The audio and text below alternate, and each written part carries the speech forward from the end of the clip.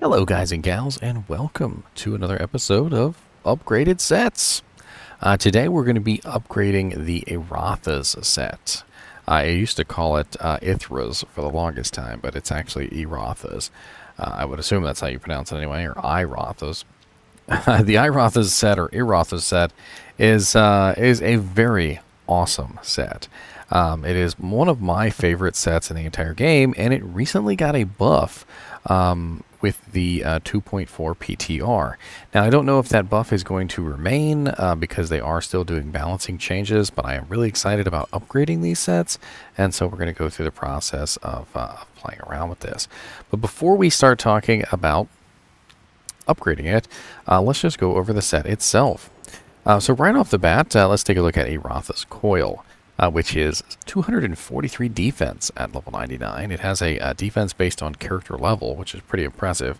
And it only requires 55 strength at level 15, which is relatively low on the strength requirement for a level 15 helmet. It gives you 30% lightning and 30% fire resist, and can of course be socketed, which is pretty nice. We also have Iratha's Collar, which has poison resistance 30%, poison length reduction 75%, and a bonus of 15 to all resistances for at the very least 2 pieces, which is pretty cool. The helmet is also a 2-piece bonus. The Iratha's Cord gives 31 defense and has 8 potion slots, which is not maximum, but it's not the bare minimum either. It has a strength requirement of 45 and a level requirement of 15, with plus 5 to minimum damage, which is actually pretty cool because, as you can see, I have 3 to 6 here, and when I put the belt on, I now have 18 to 19, which is a pretty big bonus. We also get 25 defense and a 2 set bonus, green bonus of 10 to dexterity. And then the gauntlets give us defense of 11, 45 strength requirement, level 15, 30% cold resistance, half freeze duration, and 20% increased attack speed, all of which is very, very nice. Also, we have a 2-piece bonus of 50 defense, a 3-piece bonus of 20% faster run walk, and now 24% piercing attack, which means that we have a 24% chance that our ranged attacks will go through the target out the other side and hit something else, which is freaking awesome.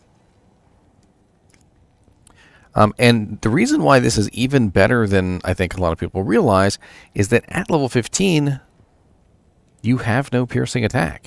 There are very few items in the game that will give you piercing attack below level 30, and level 30 is when you actually get access to piercing attack on an Amazon. So if you are any character in the game who would like piercing attack before level 30, Iratha's is now one of the sets that can give you 24% piercing, which is amazing.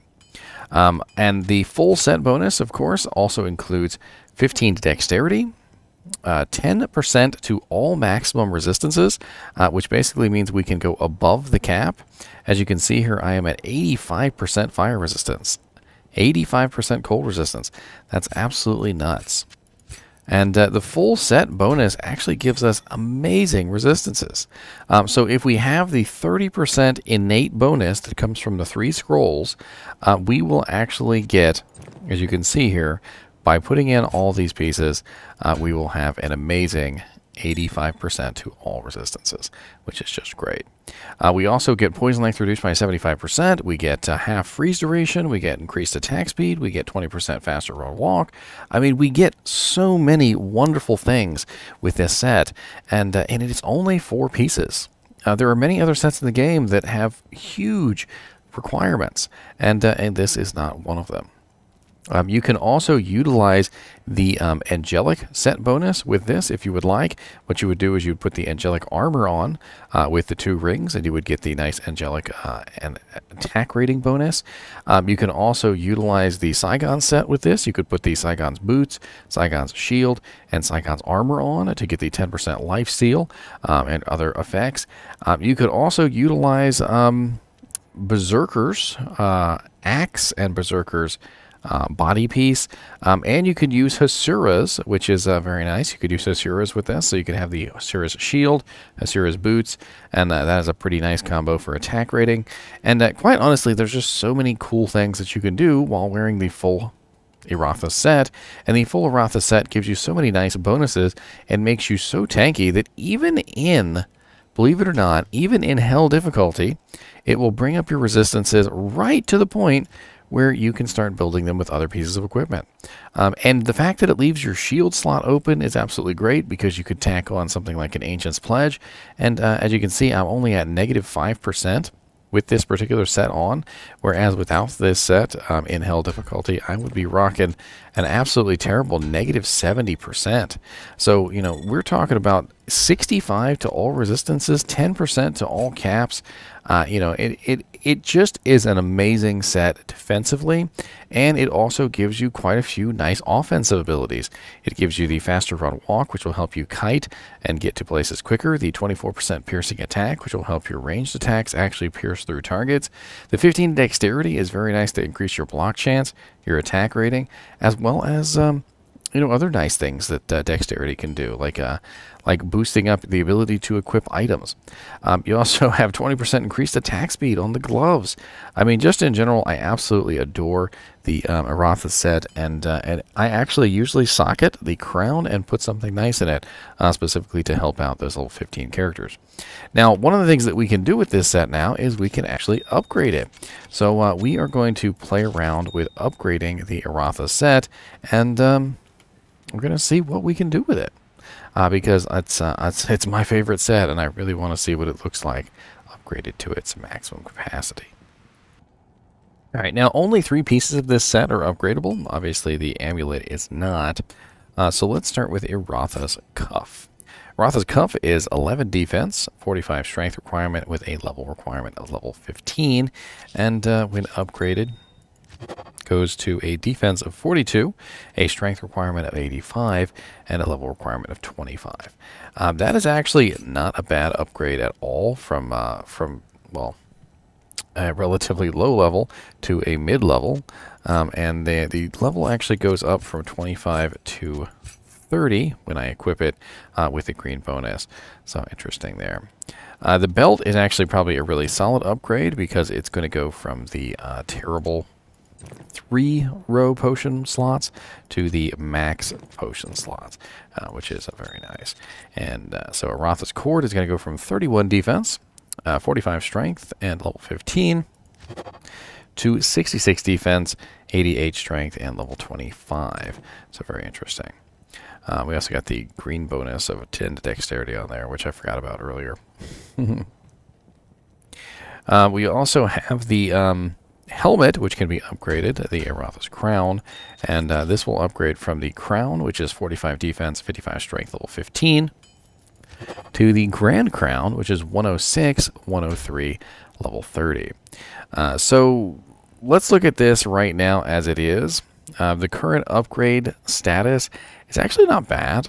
We got a pretty big defense bonus on the Grand Crown, just simply because it went from the regular crown to the Grand Crown. We got about like 50 or 60 defense there. We also got quite a bit of defense on the Iratha's Cord, which wasn't bad.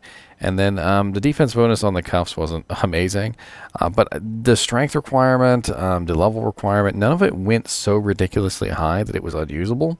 So I will say that the Nightmare upgrade is a pretty solid 1-tier upgrade. Let's take a look at the 3rd tier upgrade, because why not? We've come this far, so let's have a look. So let's do the belt first, which is Iratha's Cord. And as you can see, we already have the full potion slots, so it's not really going to be a big upgrade here. All this is going to do is increase the defense. So we're going to go from 66 defense, 88 strength, level 25, to the Troll Belt, which is 151 strength requirement, 86 defense, and level 62, which goes up to 74 when equipped. We also have the Iratha's Battle Cuffs, which can be upgraded 1 more tier. And these are going to go from 42 defense, strength 88, level 25, to 68 defense, 151 strength, level 57. And of course, those go up to 69, level 69 when equipped. The 151 strength isn't like too terribly bad, because a lot of people usually do have 156 for a spirit, but you know, it is such a high level at this point, I'm not really sure if it's worth it. The Iratha's Coil Grand Crown, of course, is going to transform into a Corona when upgraded. So this one's going to go from 106 defense, 103 strength, level 25, to 135, 174, 66. And, of course, level 78 when equipped. So, very interesting upgrades here. I feel like the belt is a very solid 1-tier upgrade to get the extra potion slots. The belt upgrade to tier 3 was definitely not worth it because it brought the D strength up to 151, and the level requirement went way up. Iratha's cuffs went way up as well to 151 strength, and honestly, the defense increase wasn't really worth it all that much. 1-tier upgrade on Iratha's cord, yes. 2-tier upgrades, no. Iratha's cuff definitely could do 1-tier upgrade, but 2-tier upgrades, definitely a no. And Iratha's coil, definitely 1-tier upgrade was okay, but Iratha's coil to the Corona, definitely not so great, because 174 strength is a really high, much higher than a spirit shield. Now, the bonuses on Iratha's are definitely very nice, and even in hell difficulty, believe it or not, Iratha's is still quite nice. I would bet that most people could still clear hell difficulty with Iratha's on, especially if you tag it along with a nice shield, because usually your resistances in hell are only just barely not good enough when you're rocking Iratha's, because, you know, Iratha's gives you, obviously, 65 to all res, and then if you have 30... you're -5, which is only just barely not there, and you add a nice resistance shield, and usually it will put you right over the top and put you into the safe zone as far as resistances are concerned, which is very nice. And because Iratha's has so many free slots, I mean, why not? I think that Iratha's is a good 1-tier upgrade. I don't think it's a good 2nd-tier upgrade, so we'll keep that in mind. As always, I do appreciate you guys and gals watching my videos, even when it is me just gushing over my favorite set in the game. And as always, keep watching.